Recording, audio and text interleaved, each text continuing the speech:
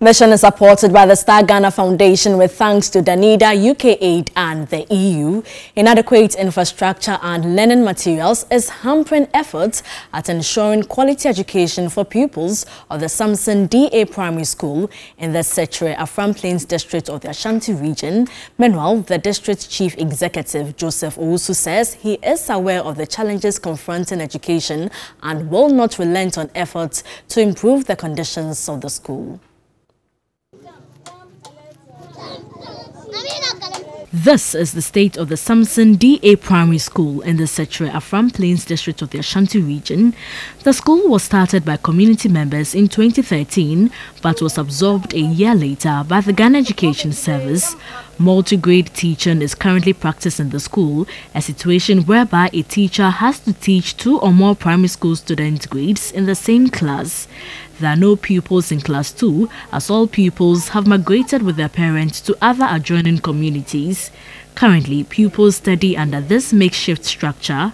They usually have challenges in the rainy season as classes are disrupted anytime it rains. Majority of pupils trek to school barefooted as their parents do not have the means to provide sandals for them.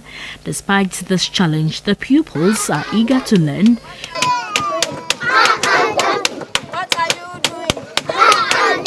Pupils do not have access to potable water.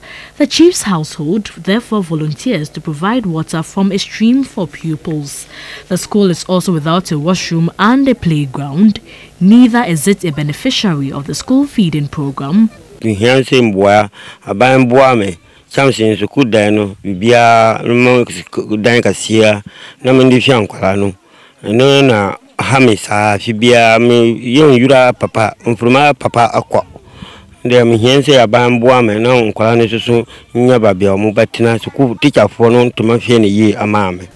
need government's intervention to provide potable water and improve the school's infrastructure. But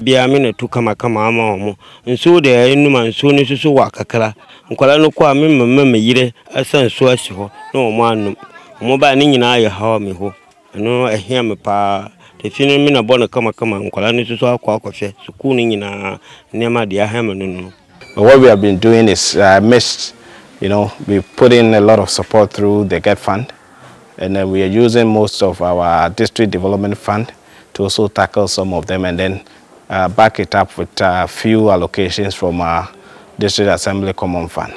But what we will say too is I know there are some NGOs out there who also look at helping our young brothers to have a very humane environment to study. So if they can also come in and help us, because there are still few that we have to clear, so they can come in and support us as well. Our target is by next year we should be able to have reduced that to probably on a quick count, less than say 5 schools that will still be under these shady structures. Yes. He disclosed the assembly will soon extend the school feeding program to majority of schools in the district, including Samson. When I took over, at the creation of the new Sechere Afram Plains, there was 7 school feeding programs across the entire district, which is what was inherited from the then Kumewu district. And so when I took over in May 2017, that was still the only school feeding programs we had, which means previous administration could not even add a single school feeding to what they inherited. Well, luckily for us, what I've done, I've pushed and we've gotten expansions.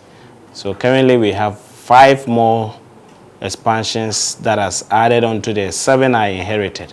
So it brings our number to, I believe, 12, yes, currently. But then we are still pushing. I've put in a lot of requests through the Ghana School Feeding Program, hoping to get even more schools enrolled onto the program.